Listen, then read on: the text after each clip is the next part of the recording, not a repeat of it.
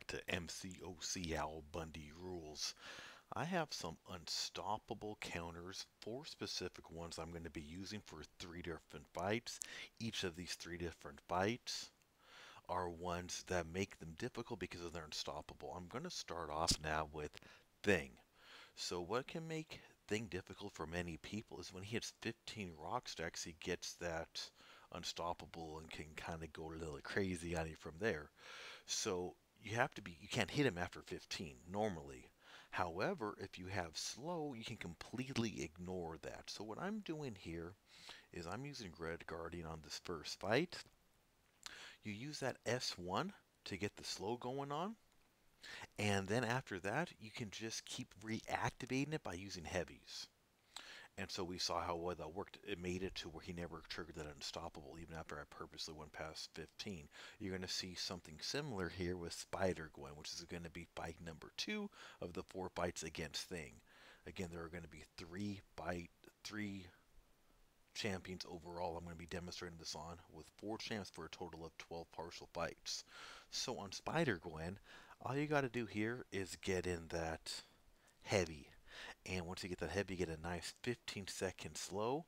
So as we see, once we have that going on, that slow, I can hit past the 15 with no repercussions. It just goes back down to 12 and keep cycling from 12 to 15, from 12 to 15 as need be, as long as I got that slow. It's a good long 15-second slow, so I can get in quite a few hits in between having to re-heavy. So the next fight, the third fight on Thing here, is going to be something fairly similar, in which I did with Spider-Gwen, and this will be kind of similar to what we saw when I showed both Spider-Gwen and She-Hulk as evade counters, but can't overlook the fact about what good unstoppable counters they are, which is what I'm highlighting them here for. So again on Thing, again, this is going to be actually a 12-second slow instead of 15 like Spider-Gwen. So gotta be a little bit quicker on those heavies than I was with Spider-Gwen, but I do same basic thing. I keep hitting past the 15 intentionally, so you go down to 12. It's just gonna keep cycling on through. So nice and easy. As long as I keep that slow active, I'm at no risk. If it did expire, I just easily apply another one with a nice heavy right there. So I keep smacking him around with She-Hulk as we see, and nice and easy. The fourth one I'm going to be showing you all against Thing before I go on to the next fight, which will be the champion and his unstoppable, specifically the current boss fight. Um, so now I'm going to use Stealthy. Well, we're seeing on the pre-fight, I am activating that web foam. So you must activate that web foam before the fight, or this is not going to work out too well in your favor. So we see here, basically I need to activate the slow debuff a couple different ways I can with Stealthy. Quickest way, especially at the beginning of a fight, is by ending the combo with the light. We saw a charge got consumed with that. Don't get a ton of time with this one, so I went ahead and activated that for now while I'm working my way up to an S2. The reason why I want to get up to this S2 is because it gives me a much longer slow debuff, as we're going to see. It's actually about a 250% duration.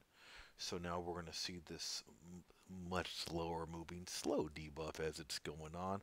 Get a lot of time. It did consume 2. However, it gives me a lot of time to do a lot of damage. So I don't really have to worry about that for a while. I can just keep hitting Thing.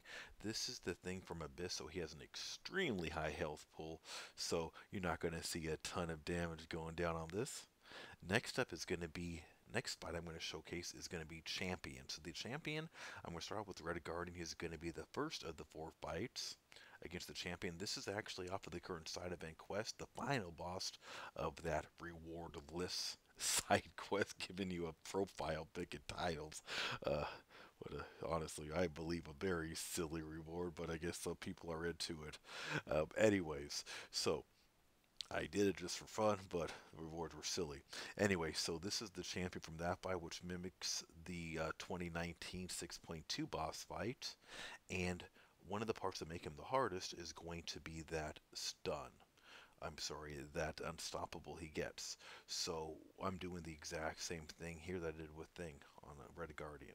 So now the second fight I'm going to do on the champion is going to be stealthy.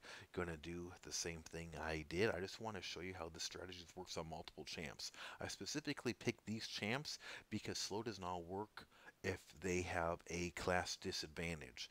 So I wanted to use champs that they would work on.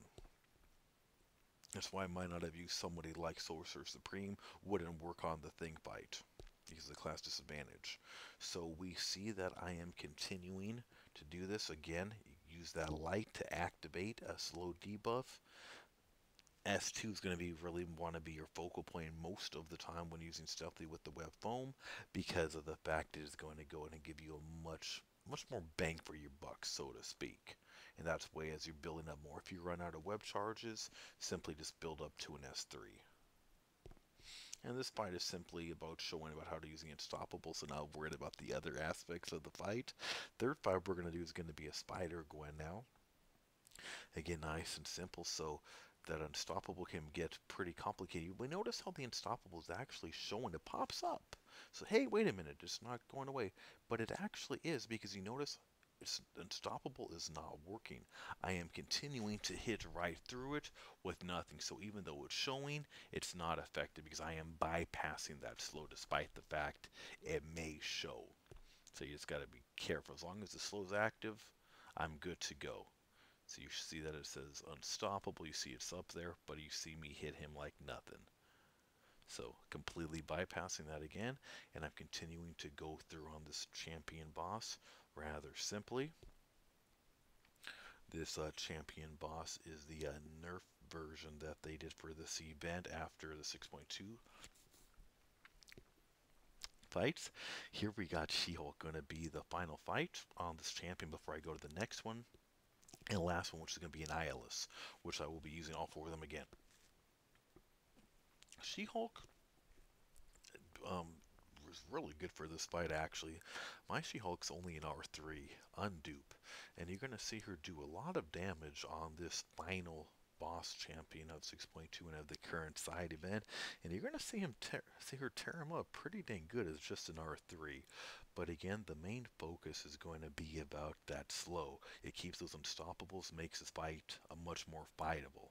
Otherwise, this fight gets much more complicated. Similar to like we saw with Spider-Gwen, we see that the unstoppable came up, but it's not going to be effective. I can go right on through it. And then so I'm continuing to do this fight and got him down that quick with her just an R3. Last one to prove how good these champs are against these unstoppable and tough unstoppable fights is going to be against Annihilus, using once again Red Guardian. Again, using the same strategy I've done in the previous fights. Want to show a variety.